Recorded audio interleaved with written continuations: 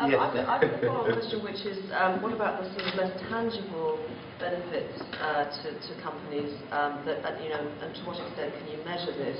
And is it easier to hire the best people in the market when you have those kind of values?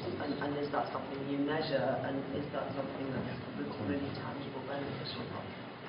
Well, like, I agree, it's difficult to measure that. Like, I don't want to work on this. If we're hiring somebody, the first thing that we telling the person is like, these are the values.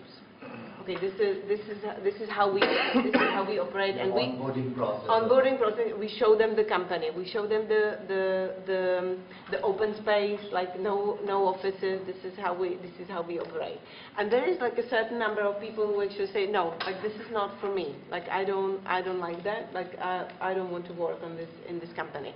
And then obviously we have a special hiring process where, like, I wouldn't compare it to Google, because in Google you have to go through 5 to, I don't know, 8 interviews, like, so they make sure that you are the right person. But like, I would say the number of interviews would be around 5, and there would be also people from your potential team actually talking to you, and so not that they make a decision, but they have a comment in to, like, who they feel is better. So, but it's a rigorous hiring process. Helps us to get the best people. Thank you so much, Monica.